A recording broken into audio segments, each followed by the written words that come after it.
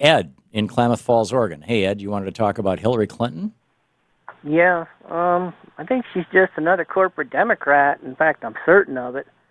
Comes from the Clintons that brought us free trade, NAFTA, and all that good stuff. And I don't see any good coming out of Hillary Clinton. So I think if she runs against Rand Paul, I'm going to have to vote for Rand Paul.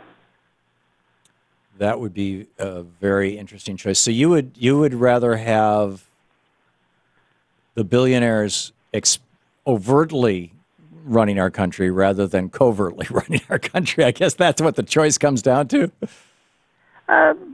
If Rand Paul's true to his principles, he's a libertarian, and libertarians aren't really that pro-billionaire as you think they are. Well, if he's a libertarian, he's going to privatize Social Security, so you're going to have to go to billionaires and banks for your Social Security.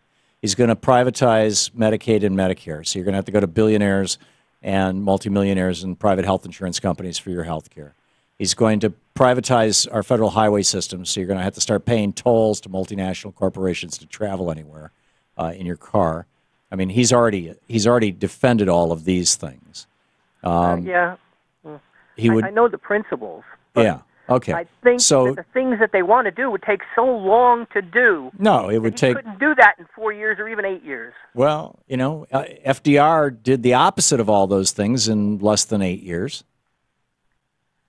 Why couldn't Rand Paul? I mean, particularly if he was confronted with an economic crisis, if the crash that I'm predicting for 2016 were to happen in 2016, and Rand Paul were to come in as president and say, "Okay, we've got a crash. We need to try something radically different. Let's go. Let's try this libertarian thing.